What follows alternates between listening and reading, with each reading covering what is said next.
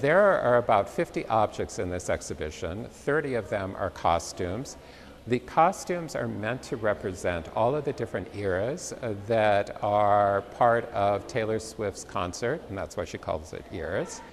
Two of the iconic costumes in this exhibition are from the Shake It Off video. We have the ballerina costume, and we also have the cheerleader costume. In another area, you can see the red wedding dress that she wore. This is an incredible dress that so many people associate with Taylor Swift and her album Red. One of the heaviest costumes in this exhibition is by Michael Schmidt's studio. It is the Bejeweled costume, and while I can't tell you exactly how much it weighs, I can tell you that when we were putting it on the mannequins, it took more than one person.